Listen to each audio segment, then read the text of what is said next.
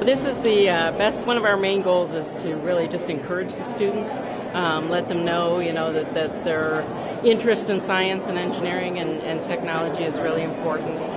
And I believe it's 6th through 11th graders or 6th through 12th graders, and they all have designed a variety of projects around different medical devices, medical inventions, clinical trials, and that type of thing. So we're here to kind of judge them and give them some feedback, so hopefully encourage their interest in medicine and science and technology.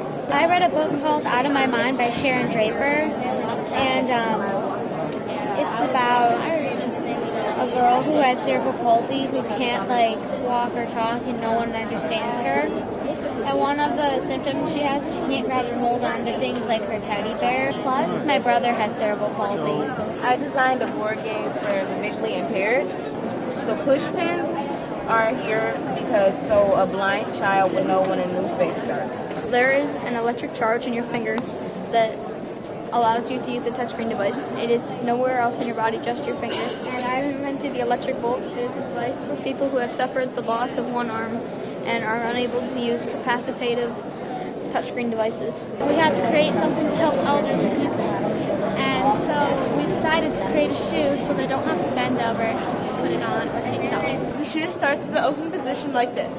The user will put their foot in, and they will tap their foot up against the wall. The shoe cap will slide into place.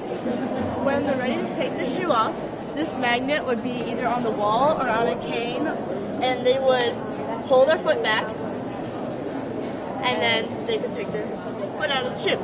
One of our main goals is to really just encourage the students, let them know, that their interest in science and engineering and technology is really important.